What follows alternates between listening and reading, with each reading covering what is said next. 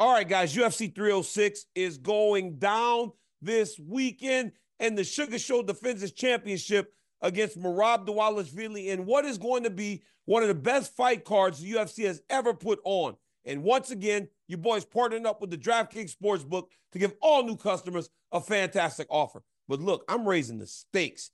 The UFC paid a lot for UFC 306, so DraftKings is giving more for UFC 306. All you got to do, bet $5 or more and get $250 in bonus bets instantly when you use my promo code Cormier. Guys, O'Malley and Dvalishvili don't like each other. We got a trilogy between Shevchenko versus Grasso.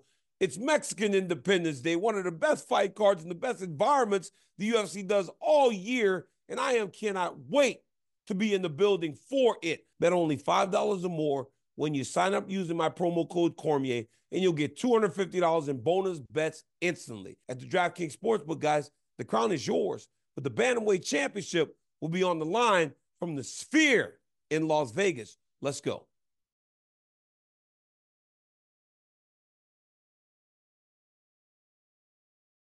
Daniel Cormier! Look at this guy. Look at you. See how they respond to you? Like other fighters, they're almost like fans a little bit. Oh, dude, it's, yeah, 100%. Isn't it kind of crazy? It is. Feels right, though. Yeah, it's your show. I'm doing sweet shit. I feel like it's deserved. Yeah, my man. Thank you for checking in with me. Good to be back. As always, guys, the Suga Show, Sean O'Malley, back in the octagon this weekend, takes on Merab Dvalishvili, live from the Sphere. Champ, your life has just kind of really changed. I've watched you at the Cardinals, University of Montana, but still taking it all in, like just loving life. You said something in the fighter meeting, I get to do this. This is not a job. How do you maintain that mentality? It's perspective. I understand that, you know, I'm 29 and I still have a few good years left, but from when I got in the UFC at 22 to 29, like it's been 7 years. It's been 7 years. So I mean that went like this. So I'm like the next 7 years got to go like that. And each year is going by a little bit faster, so I just have to, you know, keep reminding myself I get to do this, and you know, it feels good to be healthy going into a fight. Very excited and to perform. I'm a performer, and once I'm out of the UFC, it's like I can't rap, I can't dance, I can't perform anymore. So yeah. I gotta take it all in. Hey man, why you did Henry Cejudo like that? On that podcast. You go on the man podcast and why you do him like that, man? He sat there, he told Kamaru, he said, no, he did it to both of us. Not just you. I said, nah, Henry, he did that to you. Yeah. I messaged Kamaru after and said, hey, bro, I just can't fucking stand Henry. I have nothing but respect. I gave Kamaru his respect as he deserves. Henry, he's going to be at home streaming this fight illegally because he can't afford it, on his couch, kicking his feet up like this.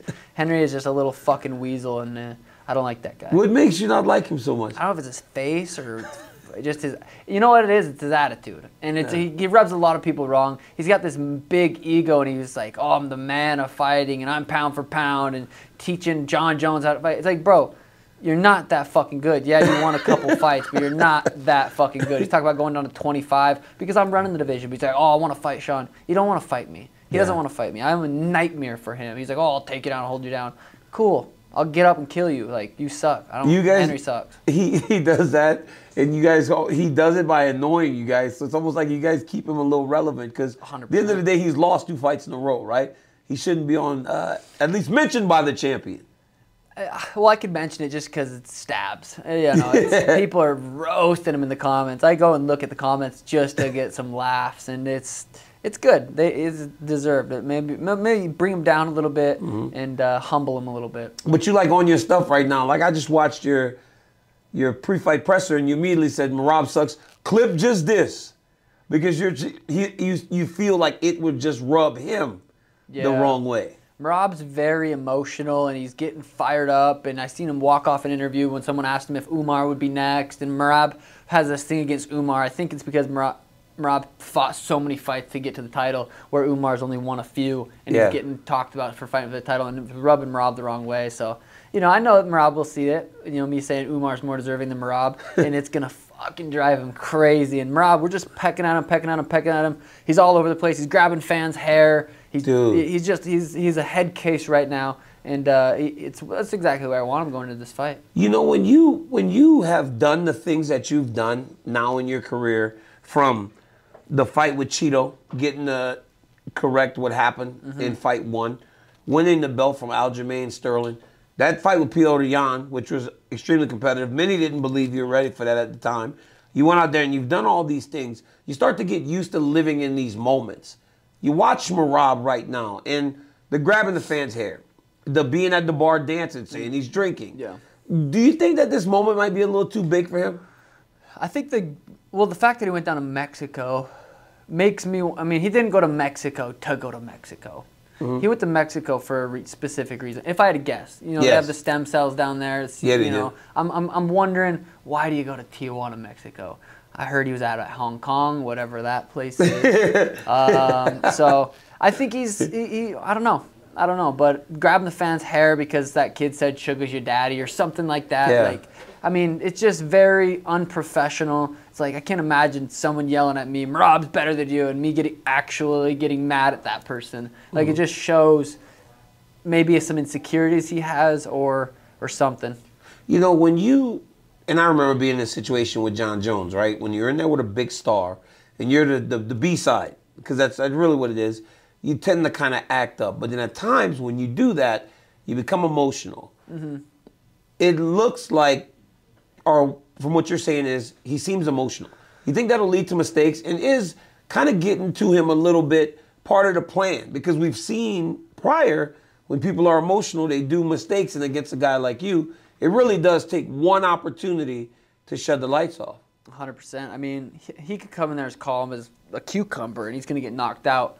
It's just, you know, if I can get him a little bit more emotional, you know, it might benefit me a little bit, but he's getting knocked out regardless, whether he's emotional or not. The emotional stabs is just for us to giggle at. Yeah. You know, this guy is a tremendous wrestler.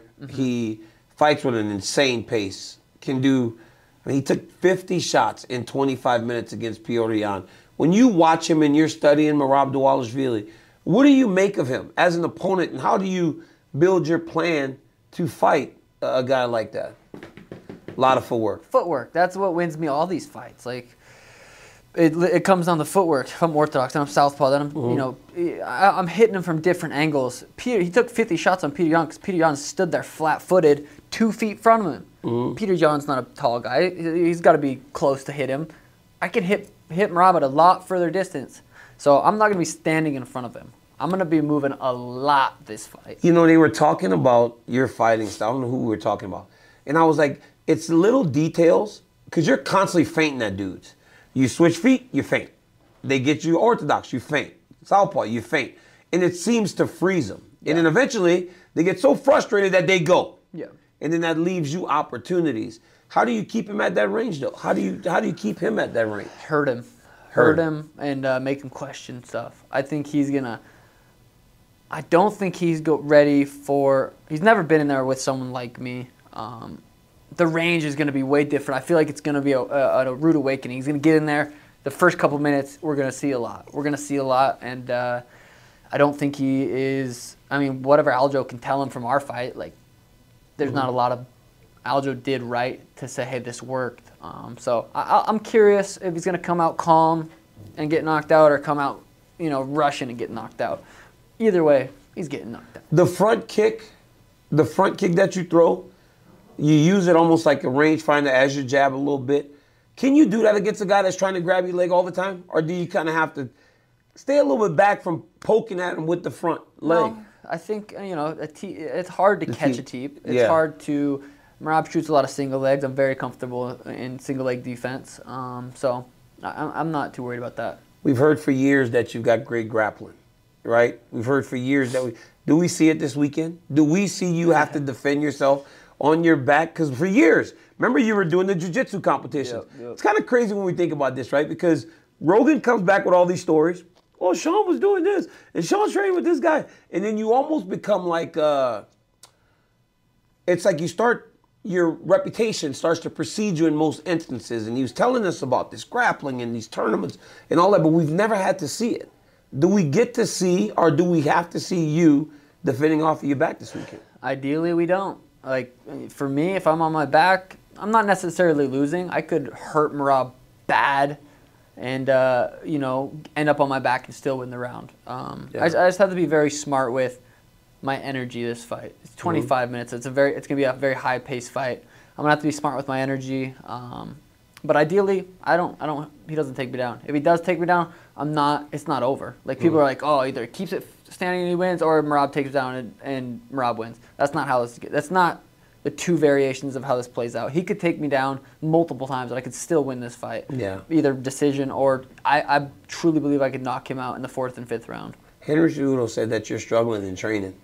Did you see that? I did. He said you're struggling in training. Multiple training partners have told him that you're getting taken down and you can't work your way back to your feet. Where does he get this information? You have a small team. It's like you're one of the guys that built your own team. Yeah, no, we definitely used guys from over there, and I sparred with them, and they were, you know, really, really good guys, and I really appreciate everybody I spar with. And so the guys that I sparred with that went over there and either told them that stuff or Henry's making stuff up, because I absolutely just roasted him, and he is just feeling it. He's feeling it. He doesn't like it, so he's going to start chirping at me. But I know he also said I had an injury. Yeah. So and you say you're healthy. I'm healthy. I feel really, really good going into this fight. And, yeah, I think he's just throwing stuff out there, trying to just burn me down because he's feeling really insecure right now. You know, you're fighting this guy, Merab. You're fighting Merab this weekend. Everybody else is, you say you're going to knock him out. This is a once-in-a-lifetime card. What does it mean to you? Sean O'Malley, right? A kid from Montana, to be one of the biggest stars in the UFC, headlining a once-in-a-lifetime card with an opportunity to defend the championship for the 2nd time against a guy that's as dangerous as Merab. It's almost like a perfect storyline. Like, they have the bantamweight champ versus the #1 contender, 10-fight win streak versus a 19-fight win streak. It's as good as it gets at the Sphere, 101 event, Mexican Independence Day, which is people are, you know, a little bit hating. They're like, me and Merab aren't Mexican. I have a Mexican family. I'm not as Mexican as it gets, but I'm Mexican. Yeah. So it's but I'm truly honored because I know Ilya and Max wanted that fight. I know Connor supposedly wanted that fight. So for them to pick me, I think they know what I'm capable of, and I'm gonna go out there and deliver not only for the fans but for the UFC. I think that your division is the best in the UFC right now. Yeah. Before I let you go, I have to ask you, what do you make of the division, right? Says Umar's next, at least that's what you hear. But Umar said he's ashamed that you're the champion right now. Like, what do you make of your division as a whole in terms of the people that are waiting for you, who has done things that doesn't really happen at bantamweight? People don't become stars in the small weight classes. Yeah, I mean, if Umar's ashamed, maybe he can sit down and wait, and if he's not going to respect the champ, I might pick Figgy next. Umar can wait. He'll probably pull out of waiting. You know, Peter Yan versus Figgy could be a possible next one. Ilya, I've been talking about the Ilya fight for a while. Umnar and his unibrow could get it too, but we'll see. It just depends on, you know, how this fight plays out, how some other fights play out. Merab's next. Obviously, I got to go out there and do what I do against him. We'll see. Good man. Guys, Suga Sean O'Malley takes on Merab Dvalishvili. UFC 306 from the Sphere this weekend. Hit that pay-per-view buy button. Tapping everything Sean's doing. Also, hey man, your YouTube channel's good. Podcast is awesome. You guys are doing great work. Thank you again for checking in with me, man. I appreciate it. Guys, like, subscribe. Go tap into all this stuff. Until next time, peace.